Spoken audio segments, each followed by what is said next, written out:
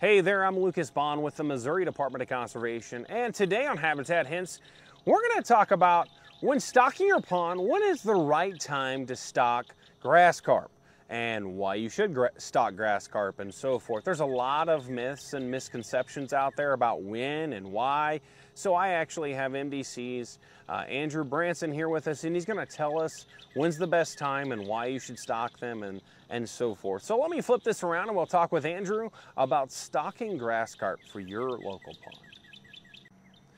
Hey there, Andrew. How are things today? Hey, Lucas. Everything's good. Good, good. So we're at a pond. We're going to be talking about when should you stock grass carp. I know we've talked about it in another series that, hey, it's not the best thing to stock for certain algae, but when is the best time? If someone at has a pond out on their land and they're wanting to stock some grass carp, why would they do that, and when would be the time to do that? Right.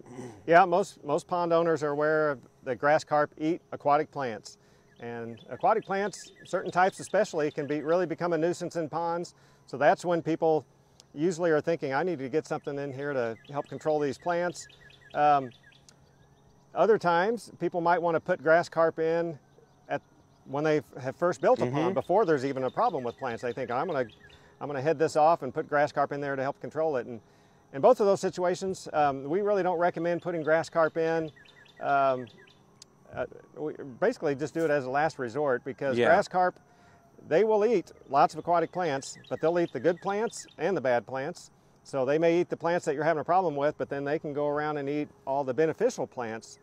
And then you have another problem where now I can't keep aquatic plants in my pond, which makes for a healthy pond. But so yeah, there's do's and don'ts with grass carp. So I see some of this, a little bit of algae. I mean, I know a lot of people think, hey, this algae stuff you have there in your hand, Andrew, if I put a grass carp in there, they'll make sure to clean off my pond and make it look all crisp and clear. Yeah. Is that a false statement? Yeah, there's a little bit of confusion there. Again, people, they see they've got a lot of algae and they think grass carp eat plants and stuff, problems with ponds, so I need to put some grass carp.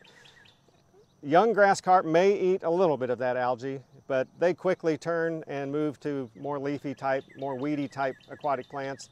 So because of that, yeah, grass carp are definitely not an effective control for algae. There's other ways to kind of treat algae. When you would want to, when you'd want to put grass carp in is if you have more of a weed type problem in your pond. But again, you only want to put those grass carp in at the right numbers. You don't want to put too many in. There's recommended numbers for the size of your pond, because again, grass carp are very efficient and they can actually clean it out. That's why it's best to kind of research that, know the size of your pond, how much nuisance plant coverage you're having a problem with, and that'll help determine how many grass carp to put in. So almost basically, Andrew, you're saying grass carp would be one of your last resorts options to help clean up the plant issue around your pond, correct? Yeah, and again, on our website, we've got all sorts of great information on aquatic plants, specific aquatic plants that you might be dealing with and how to control them. And grass carp is just one of the ways that you can control them.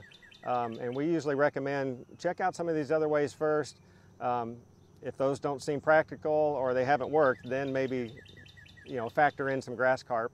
But again, make sure you do it at the right numbers, and probably wouldn't be a bad idea to talk to the local fisheries management biologist for your county to get their recommendations. All right, and you can find all that information again online? That's right. Yeah, our website, it's real easy. Just go to the Missouri Department of Conservation's website, type in grass carp or aquatic plant control, weed control, and you'll kind of start figuring it out.